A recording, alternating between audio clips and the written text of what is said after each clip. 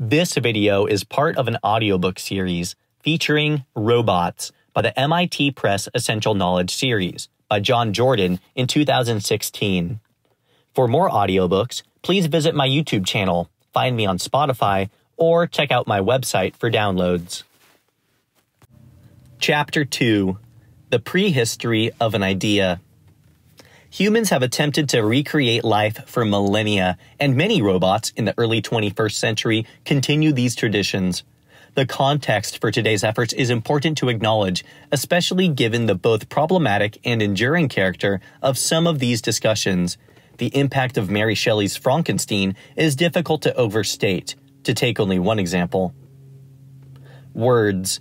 Before we look at history, a bit about terminology. For such a familiar concept, it turns out that robots are extremely difficult to define.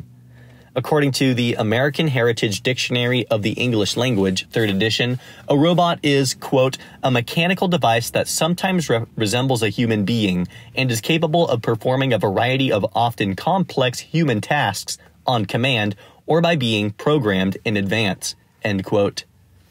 This biomimicry raises one set of issues, especially in regard to autonomous robots. The Oxford English Dictionary definition presents a second literary area of complexity, quote, chiefly science fiction, an intelligent artificial being typically made of metal and resembling in some way a human or other animal, end quote. Roboticists themselves struggle to pin down the definition of their field. George Beakey, an expert in autonomous robots, defined a robot by its characteristics: sensing, artificial cognition, and physical action. Quote, never ask a roboticist what a robot is, end quote, from Ilya Reza Nurbakish of Carnegie Mellon and another expert in autonomous robots. Quote, continued, the answer changes too quickly. By the time researchers finish their most recent debate on what is and isn't a robot, the frontier moves on as whole new interaction technologies are born. End quote. Rodney Brooks, when he was at MIT, called robots artificial creatures. According to a college textbook chosen at random, quote, the Robotic Institute of America defines a robot as a reprogrammable, multifunctional manipulator designed to move materials, parts, tools, or specialized devices through variable programmed motions for the performance of a variety of tasks. This definition does not exclude human beings, end quote. Cynthia Briaziel at MIT gained fame for her work on Kismet, a special variety of humanoid robot that interacted with people using gestures, facial expressions, and sounds. What is a social robot? She asks in her book on the topic, saying, it is a difficult concept to define.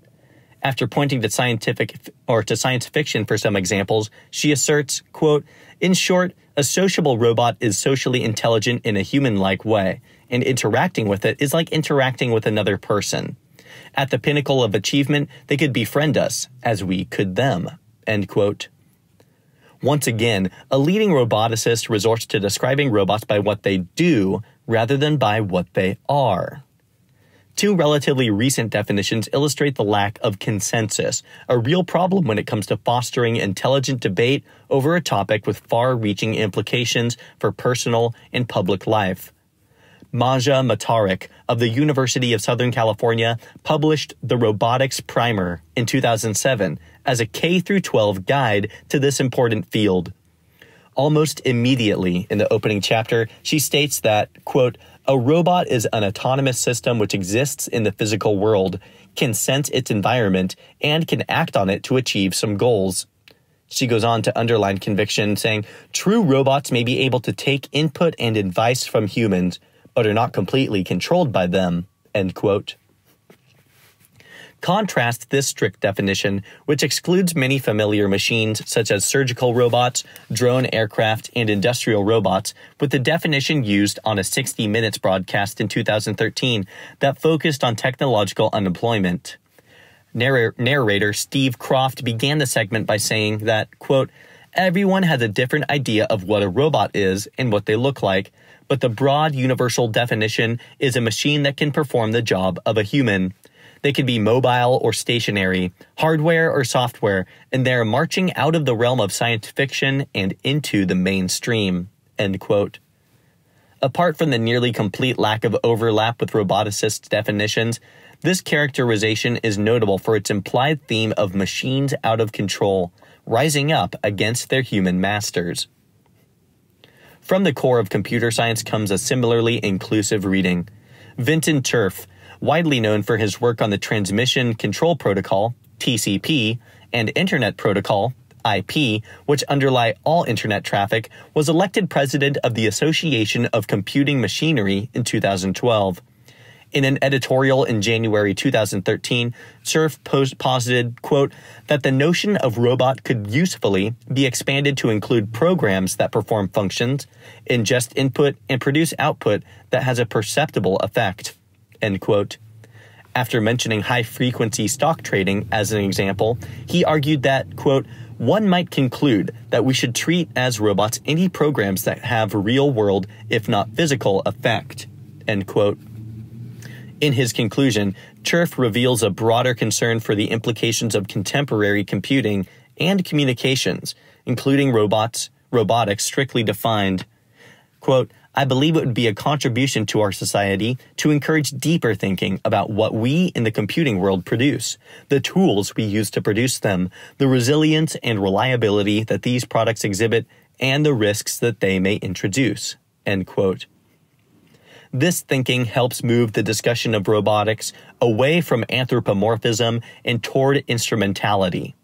For Cerf, a robot is largely a function of software rather than the box it inhabits. But that software increasingly does have implications for the world of atoms, whether in the form of denial-of-service attacks, cyber warfare on physical infrastructure, such as Stuxnet, a computer virus that disabled centrifuges enriching atomic weapons material in Iran, or inside a mobile and potentially autonomous robot. For our purposes, the most useful definition comes from George Bakey, who wrote in 2005 that, quote, a robot is a machine that senses, thinks, and acts. Thus, a robot must have sensors, processing ability that emulates some aspects of cognition, and actuators, end quote. Robotics is the collected sciences that combine to study, design, and build these devices. Computer science is in the forefront, drawing also on materials sciences, psychology, statistics, mathematics, and various disciplines in physics and engineering. Artificial intelligence concerns itself with the recreation of human cognition in silicon semiconductors, either generally or in a delimited domain to be constrained and optimized. Historical automata. For all of this definitional uncertainty, billions of people around the world know a robot when they see one, based on literary and Hollywood portrayals, so it is important to note the precise origins of the term. People have been creating automated models of living systems for millennia. Cuckoo clocks, toys, and elaborate automaton hoaxes date back hundreds of years. One of these dates from 1770 and involved a chess-playing automaton with a chess master hiding inside that defeated both Benjamin Franklin and Napoleon I. It provided the name for Amazon's Mechanical Turk, a service in which computers ask people for help in doing tasks that computers aren't good at, such as image recognition. A more colorful invention came from France, a country that continues to help define the robotics horizon. As a child of the Enlightenment, Jacques de Vaucanson attempted to apply the notions of the clockwork universe to biological life. In 1735, at the age of 26, he invented some machines that could excite public curiosity, specifically a mechanical duck. Vaucanson's duck combined a realistic exterior with some unsurprising mechanical characteristics. It could sit, stand, waddle, quack, drink water, and eat pellets of corn. A secondary trick made Vaucanson a celebrity and gained him election to the prestigious Académie des Sciences, alongside René Descartes, Jean-Baptiste Colbert, and Blaise Pascal. The mechanical duck also defecated. People lined up to see the wonder, paying admissions fees equal to a week's wages for some. Vaucanson then became director of France's silk mills, which in 1745 he invented a punch card system for controlling weaving patterns, a foundation invention for the jacquard loom, developed in 1801 that proved to influence the early history of computing, where punch cards were once again used to control a sequence of operations. As for the duck, 40 years later it was found, like the chess machine, to be a hoax. The bird did no digesting, but rather captured the inputs from one reservoir and dispensed the output from another. As the noted policy analyst P.W. Singer points out, Vaucanson's duck provides a vivid illustration of humanity's long-running efforts to create artificial life. In Jewish folklore, the concept of a golem, which is an anthropomorphic figure made from inanimate material, dates back to biblical times. For centuries, the word android was used to describe automatons resembling a human being, to quote the Oxford English Dictionary. The word dates from 1728, less than a decade before the infamous duck. Mary Shelley published Frankenstein, often cited as the first science fiction novel, in 1818 and described the dire consequences of trying to create life in the laboratory. In 1822, Charles Babbage built his difference engine, a mechanical calculator containing more than 25,000 parts. So people have been trying to create simulations of biological life for a long time. Where did robots enter the picture? Automata, science fiction. By the time he published his play R.U.R., or Rossum's Universal Robots, in 1920, Karel Čapek was a well-known Czech intellectual. Like other writers, he was appalled by the carnage wrought by the mechanical and chemical weapons that marked the Great War as a departure from previous combat. The play introduced the robot, an artificial human made from biological material, into the English language as a protest against the dehumanization caused by the modern age. Conformity, lack of aspiration, and a cheerful attitude toward dull work were all critiqued with the concept. The word derives from the Czech word robota, or forced labor, as done by serfs. Its Slavic linguistic root, rob, means slave. Thus, the original word for robotics more accurately defines androids in that they were neither metallic nor mechanical. Several were mistaken for human beings in the play. The play was widely performed and the text translated into many languages, probably because the robot was an idea whose time had come. For science fiction, at any rate, popular depictions proliferated in the following decades. Thus, the definitional dilemma in which we find ourselves dates back about 100 years, to a time when a literary artist used a slavery metaphor to protest the devaluation of human life in a mechanical era.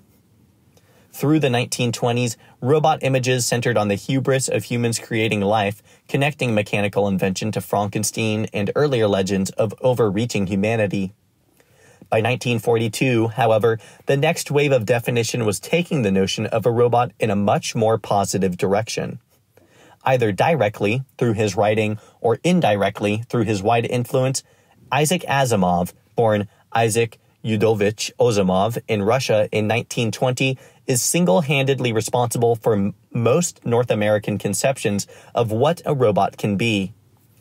Early in his astonishingly prolific career as a writer, with more than 500 books to his credit, Asimov helped found the modern genre of science fiction. In later years, he published literary criticism, nonfiction science writing, mysteries, and novels. After earning the first of his 3 degrees in chemistry from Columbia in 1939, Asimov teamed up with John Campbell, who edited Astounding Science Fiction magazine, to generate the 3 laws of robotics, which both served as the governing principles for his robotic science fiction and guided generations of roboticists whose field at the time lacked formal definition, ethical codes of conduct, and other marks of professional maturity.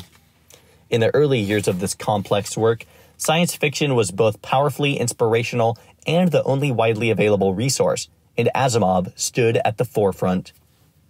He later wrote in a nonfiction introduction to the state of robotics in the 1980s, Asimov was, quote, tiring of robots that were either unrealistically wicked or unrealistically noble, and began to write science fiction tales in which robots were viewed merely as machines, built, as all machines are, with an attempt at adequate safeguards, end quote. 9 of the stories written in the 1940s in response to this impulse were collected in the book, I, Robot.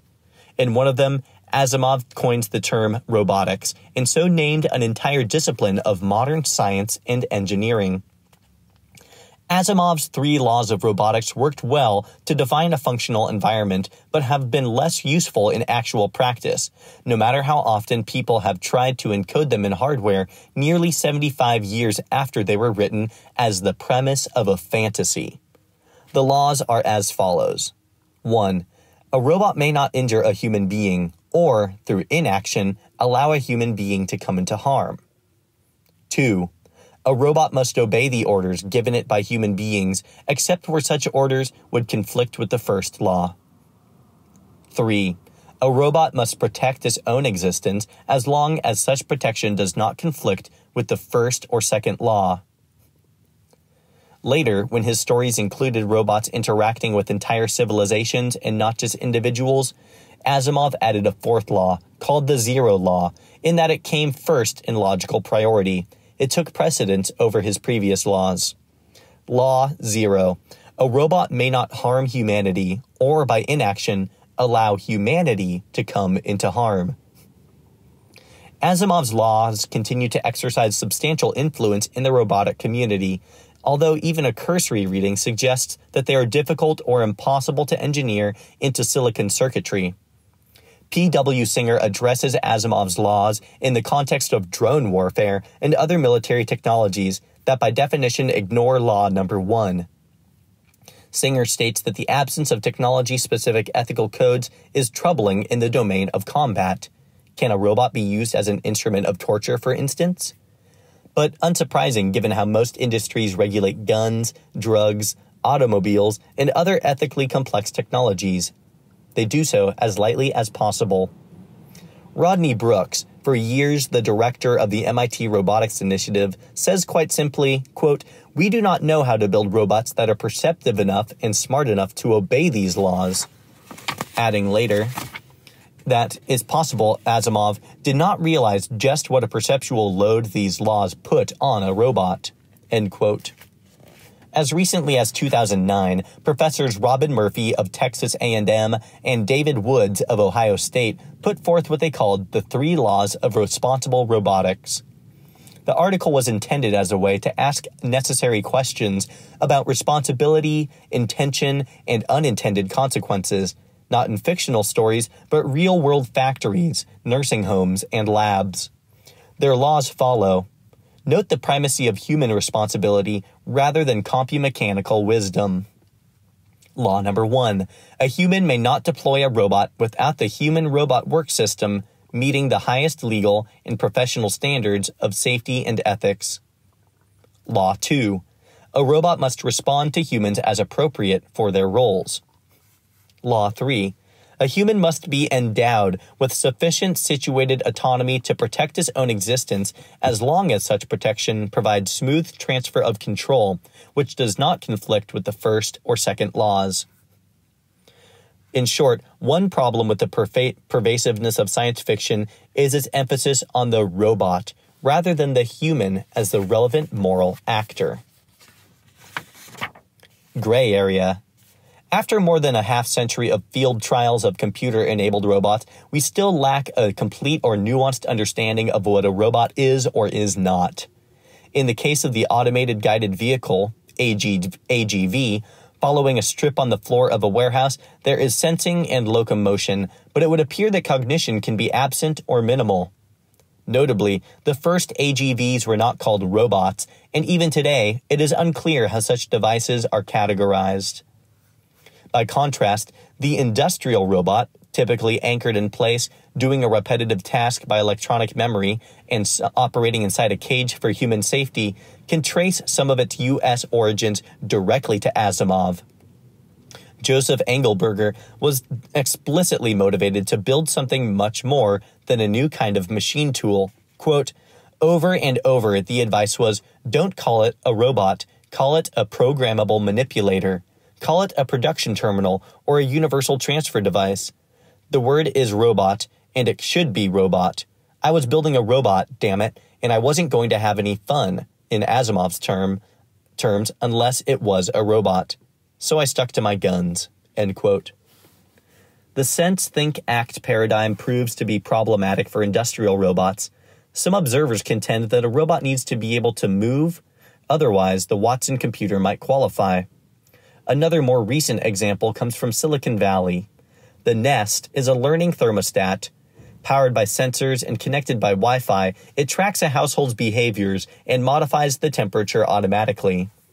The team behind the Nest has more than its fair share of advanced degrees in computer science and robotics, and a clear record of genuine consumer product innovation. Many worked on the Apple iPod or Google search engine. The Nest senses movement, temperature, humidity, and light. The Nest reasons, if there's no activity, nobody is home to need air conditioning. The Nest acts. Given the right sensor input, it automatically shuts the furnace down. Fulfilling as it does the three conditions, is the Nest therefore a robot? The fact that Google bought the startup at about the same time it made other robot investments suggests to some people that it is. Intuitive Surgical makes the Da Vinci surgical system. Using sensitive joysticks, a surgeon makes the Da Vinci move probes and surgical tools inside a patient's body. The system certainly has sensors, and it acts on human patients. But without autonomous cognition, can the Da Vinci really be called a robot? Asimov did not define what a robot was, but posited a hypothetical moral system to which idealized robots should adhere. Dictionaries are of no help. Hollywood portrayals will be analyzed further, but for now, suffice it to say that neither the 1960s cartoon character Rosie Jetson, nor Stanley Kubrick's HAL, nor George Lucas's R2-D2 defines what a robot is or is not. Neither does any one of the hundreds of industrial robots at work in a typical auto factory. Yet all of us, or almost all of us, know a robot when we see one. Thank you for watching. Please like, subscribe, and visit my channel for more exciting content.